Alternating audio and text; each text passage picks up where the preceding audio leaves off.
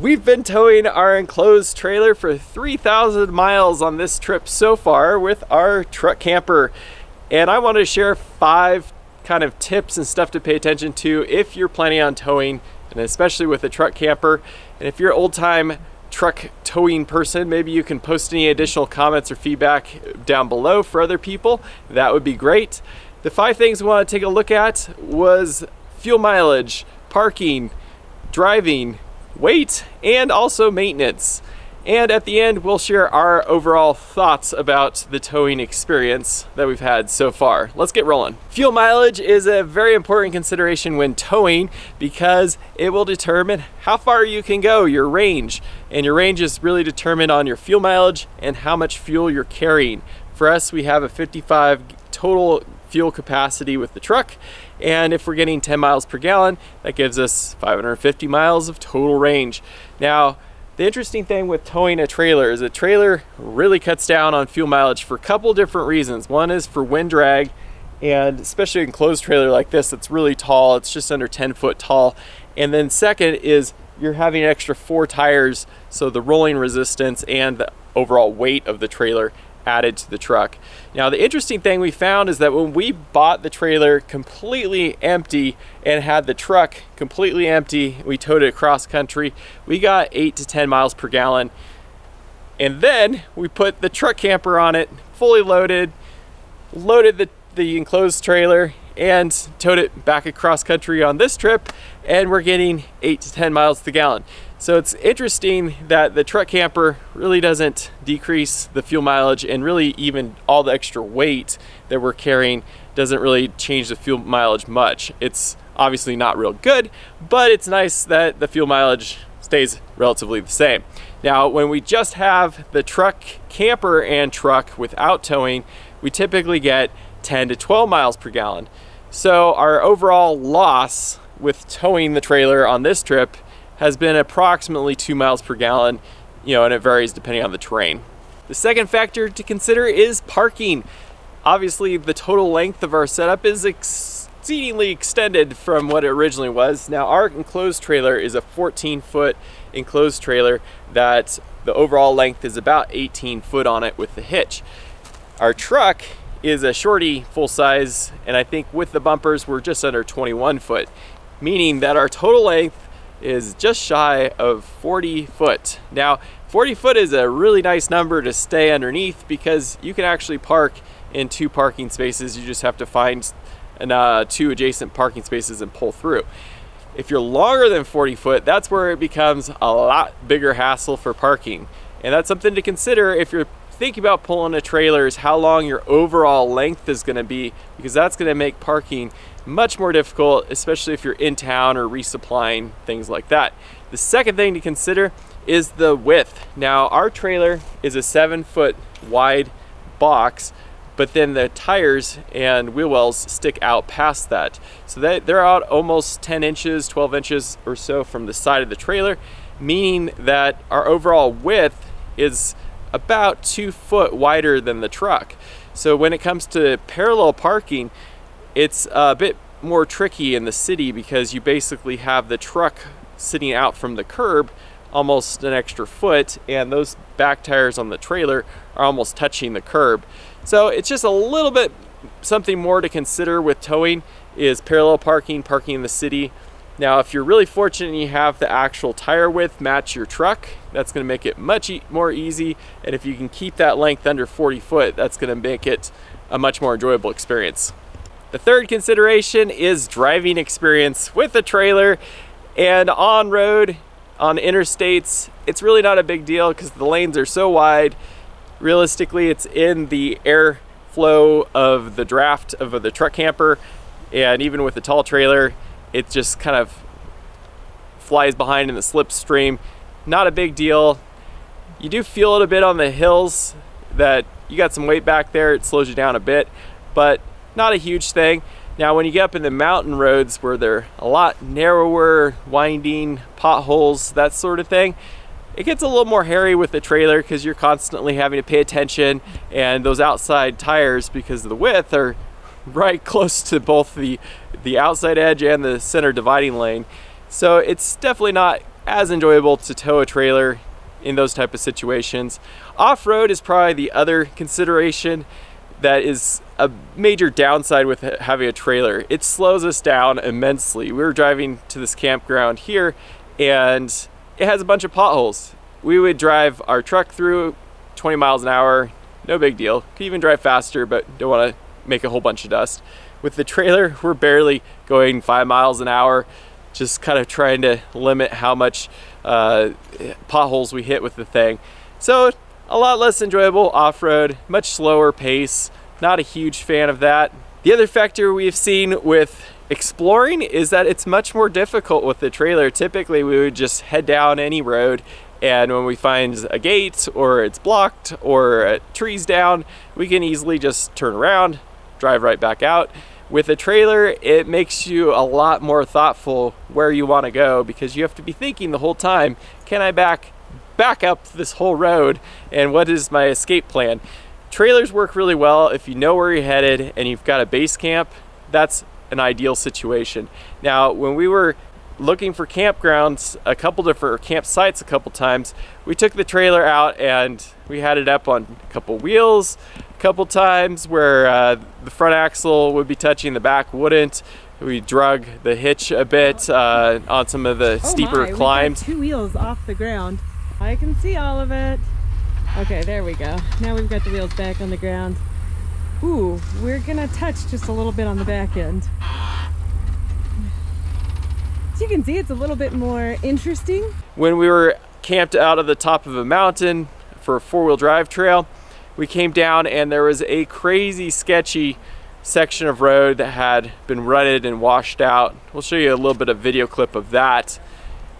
It's a lot more difficult with the trailer, and it takes a lot more consideration when you're driving off-road and when you're out exploring. It kind of puts a big damper in it if you're not used to towing with the trailer. Now, one of the things we found on really technical terrain, like with that washed out road section, was that to stay out of the ruts and get the trailer tracking where we wanted it to on the hill, is actually turned the brake controller completely off, so the trailer brakes weren't engaging and kind of causing the trailer to slide sideways. So little tips and tricks like that can go a long ways if you're gonna push the limit a little bit with your trailer towing. Now obviously this is a big trailer, so we're limited to how far we can go off-road, but it's definitely a consideration is the driving experience. Okay, it's climbing out of the rut.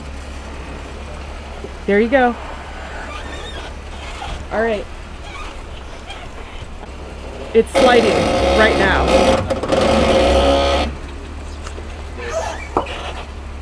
Woo, that was scary. That was a really big hole. All right, you're climbing out of the rut again. You're sliding into the rut, honey. You're in the rut. Unfortunately, we fell in the rut. Oh no, honey, that's not good. The trailer is pivoting. Okay, we're out of the rut on the wrong side. Sometimes having a trailer is very scary. Oh my. The angle is quite intimidating. Number 4, let's look at weight. And weight is a huge factor, and there's a lot of different parts of weight that you have to pay attention to. Now the first thing is your trailer, whatever it may be, is going to have a maximum weight rating. So this trailer has a gross vehicle weight rating of 7,000 pounds. It has 2 axles. Each axle can carry 3,500 pounds each. The trailer itself weighs about 2,000 pounds empty, meaning that it can carry about 5,000 pounds of content inside of it. Now on this trip, when we're hauling, we scaled the back axle and we were just under 5,000 pounds total weight without the hitch. Now that's the next thing to consider, is that when you load your trailer, you really should have a hitch scale to see how much load you're putting on that hitch. Typically what you want to try to shoot for is 10% of your total trailer weight as hitch weight. So in this case, if we're about 5,000 pounds, we want to be about 500 pounds on the hitch. Now, the best way to do that is to get a little hydraulic hitch scale, and it's a great way to measure your weight on how you're going to load your trailer before you head out on your long trip, and that way you can ensure that your load is going to be properly distributed and you're going to have the right amount of weight on that hitch. So that takes care of the trailer portion. Now let's look at the truck and how it deals with the weight. For your tow vehicle, especially if you're a truck camper, this is where the weights really need to pay close attention. So the first thing to note is that we put about 450 pounds of tongue weight on our trailer before we left. Now when we hooked it up to our truck, it has the truck camper in the back of it. But what happened was that it transfers some of the load off of the front axle onto the back axle because of that trailer load. So in essence, what happened was we lost about 250 pounds of weight off of the front axle, and it transferred to the back axle, plus the 450 pounds of the trailer tongue weight. So our total increase was about 700 pounds more on that rear axle. Now that's something that you want to pay really close attention to. The best thing to do is to run your setup across a scale and get each axle weight, your front, your rear, and your trailer, and so you know exactly where you're sitting. It's really helpful to get your weights before you add your trailer and after, so you know kind of what's happening with that weight transfer. So once you have all of your scale weights, it's important then to pay attention to your gross axle weight ratings. So your rear axle and your front axle, and make sure you're within those numbers. Now that's going to be important just for longevity, making sure that you're within its mechanical limits, not to wear out parts excessively or be in an unsafe situation. If you have modified suspension, it can definitely help with better shocks and so forth to help carry the load. For us, it hauls the trailer absolutely no problem whatsoever, but the suspension was designed specifically around the weights that we'd be carrying. One of the most overlooked issues with towing a trailer, and even just with the truck camper, is your tires. Now these are the most crucial safety piece of your whole setup, and you want to make sure that you know what your weights are specifically, so you have the right tires and the right pressures in your tires. Now on our setup, we're just under 7,000 pounds on that rear axle, which means that our tires need to be able to carry over 3,500 pounds per tire. Now each tire is going to have a weight rating on the tire, so you want to check and see what your tires are rated for. Many of the tires that come with your full-size truck are only rated for about 3,100 pounds, meaning that our truck would be too heavy for most tires. The tires that came on here factory were about 3,200 pounds at their maximum 80 psi load E range tire. Now this tire is actually a load D tire, and it's 50 psi maximum pressure. Now the PSI is really important to pay attention to depending on how much load you're carrying. So in this case, since we're maxing out or close to maxing out the tire weight capacity, we're going to run it at the maximum 50 psi. You can also look at the tire load rating charts, and it will show you how much load each tire, depending on the load rating, will require for each different PSI.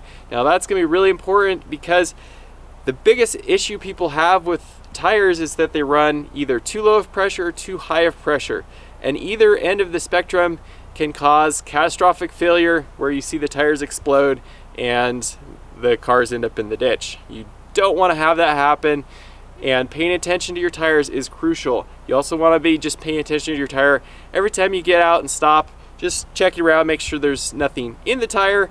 They all look good. Pay attention to your tire pressures on your dash if you have built-in TPMS, or check your tire pressures certainly before you take each different drive. That's going to be a really crucial safety factor to consider. The final factor to consider is your overall combined weight rating of your truck plus your trailer, and just make sure you're within your factory specs for your setup. We're rolling about 16,000 total combined weights between the truck and the trailer. It's amazing how fast the weight adds up with these things. So you do want to pay attention to that. A lot of people say, you know, how's the performance with a gas engine? We have the 6.2 liter engine. It's not the diesel, it's not the 7.3 gas Godzilla engine, and it's fine. You know, we have no problem keeping up with traffic, pulling hills. Most of the time we keep the revs pretty low on the engine so it's not stressing it too hard, and it has no problem pulling the load, but we rarely go over 60 or 65 on the highway, and we take our time. Now if you're going to really be hammering it, then maybe some extra horsepower would be beneficial, but you do want to pay attention to your total weight and how you're driving your setup, because you don't want to drive it too fast or too hard. You do have to stop that weight and turn that weight, and safety is a really important consideration. Leave a lot more space than you normally would, and pay closer attention to the road conditions, and that way it keeps you safe and you can get to your destination in one piece. Maintenance is also another consideration, because now you're adding more things to pay attention to along with your truck. Obviously you've got your wiring, your chains. You want to make sure you run your chains crosswise, but it's also a good idea to make sure that you have some spare stuff, such as a spare tire that matches your trailer tires if you possibly get a flat or a blowout. Hopefully you won't have that. Now when we were on our last trip, on our first gravel road to a campsite, we parked and there was a staple that got in one of these tires, and we had the opportunity to use our ARB puncture repair kit for it and plug that tire. One of the things we found was that these tires are very thin tires. I went to put the plug in and went all the way down to the wheel, because I was used to a truck tire where there's a lot more to the sidewall of the tires. But you'll want to be paying attention to the pressure in your tires, so checking the pressure before any long trek is always beneficial. Check it when it's cold, ideally, so you can match all the tires.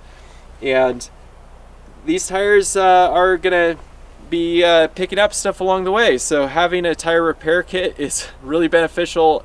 Air compressor, super helpful, because in our case we were able to repair our trailer tire without taking the tire off, without using our spare, without a trip to the tire shop, and it's been running great for the last 1,500 miles or so. So that's something else to consider, is just that trailers do require a few more maintenance items. Final thoughts on towing a trailer for us. Number one, I don't like it. Mostly because it slows down our travel style. It makes it much harder to go exploring. I'm not a big fan of extra length, extra crap we're carrying with us. However, for this specific trip, we wanted to carry our side-by-side and go to a bunch of different off-road trails, and that was the main purpose that we were trying to achieve on this trip. And in that case, it works fine, but it is a nuisance and it is a hassle to deal with the trailer. And if you don't have to tow a trailer, I absolutely wouldn't tow a trailer. Most of our trips we will still be running our truck by itself. However, if we're going to a destination to go off-roading with the trailer, or the side-by-side, we'll use the trailer and we'll tow it, and we do it more as a base camp type of situation where you drop the trailer off and go exploring. It's a little bit more of a hassle for sure with the trailer, and it works fine otherwise. You just have to change your driving style and think ahead more and deal with more of the complications of the trailer. Overall, I would say the driving aspect of the truck and trailer with the camper on there is fine. The truck does great. It's nice to have an HD truck where it has plenty of capability to just throw a big old trailer behind you and really not have to think or worry about it too much. And I would say the truck does great. So no complaints with the truck as far as power, performance, braking, any of that stuff. The trailer has trailer brakes. That's super great, works well. And overall, I think our setup is super great for what it's doing for this trip, but our overall style is not so much using a trailer for travel. And I would say that traveling with a trailer is more out of need or essential use rather than just carry around stuff that you don't really need to have. Anyways, those are my thoughts on our experience with towing a trailer with our truck camper. If you guys have anything else you've experienced or problems you've run into, post them down in the comments below so you can kind of share that with other people. That's always helpful. Otherwise, we appreciate you watching. Thanks for giving us a thumbs up on the video. That always helps us out. And we'll catch you on the next one. Bye.